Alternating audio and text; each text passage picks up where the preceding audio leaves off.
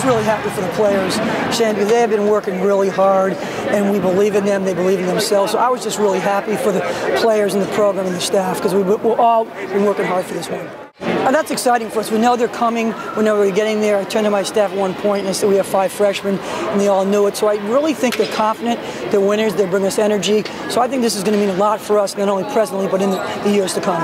It feels great. I mean, the team is extremely excited.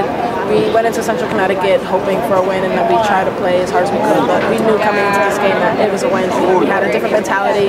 We worked harder in practice. We did everything that we needed to do, and the confidence was there. The energy was definitely there, and that's what got us on. She was just all over the place. She was playing with some confidence. She was a little bit sick pre-season, trying to get herself going, but I think she's ready to go right now, as proven by tonight's performance.